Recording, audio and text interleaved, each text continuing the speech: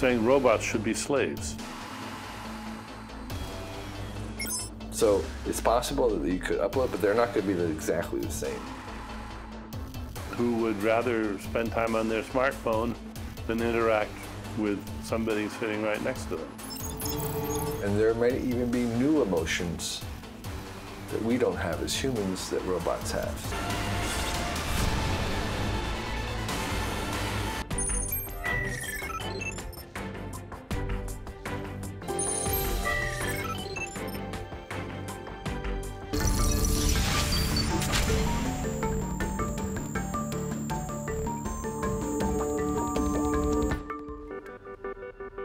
테라섬 무브먼트 재단의 이사 브루스 던칸은 인공지능 로봇과 함께 전 세계를 여행 중입니다.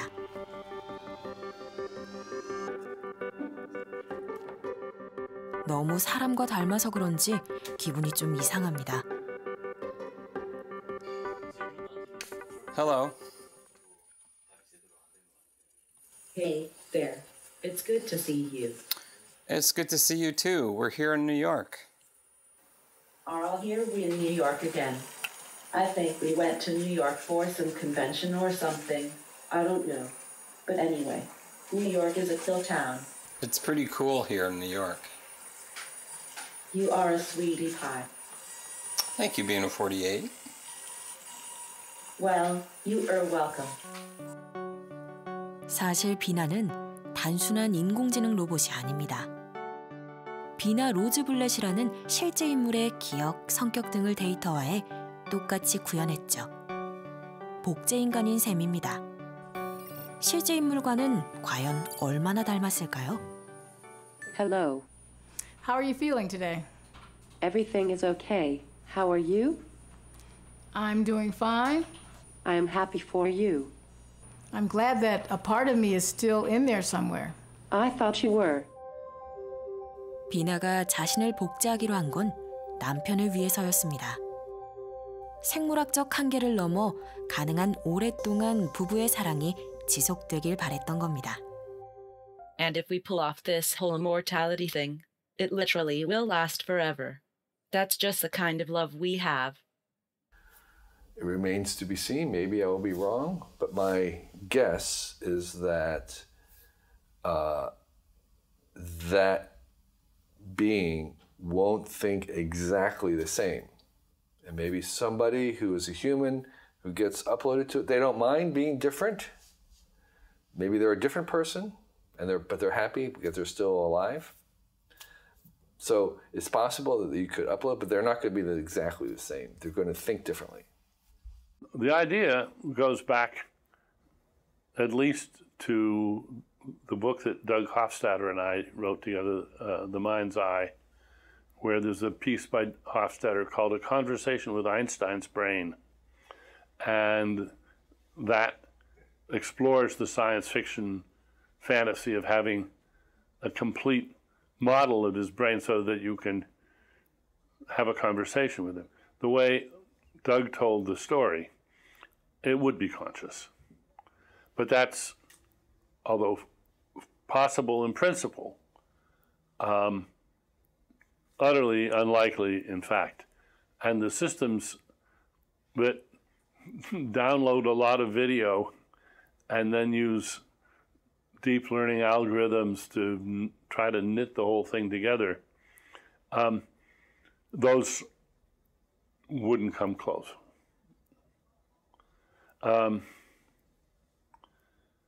They wouldn't come close because they would be, at best, a sort of automatic parody of the person they were attempting to upload.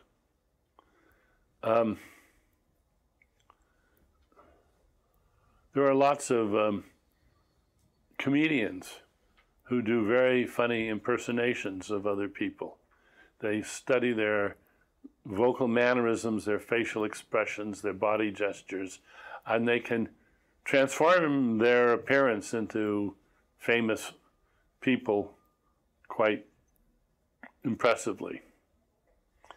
But of course,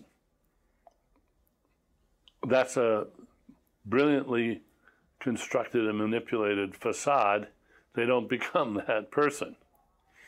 Well, just doing it better, they wouldn't become that person either. Now, if you do it better, not by consciously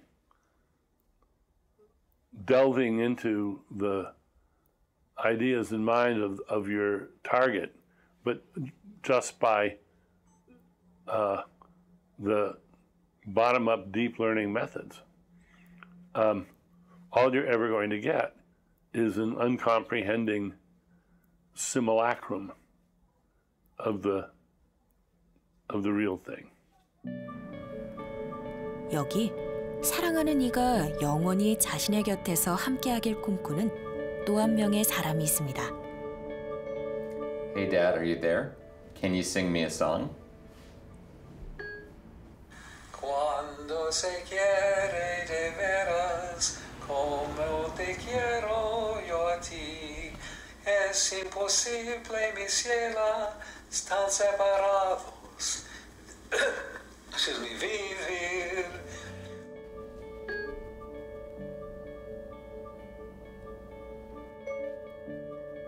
That one is very sad.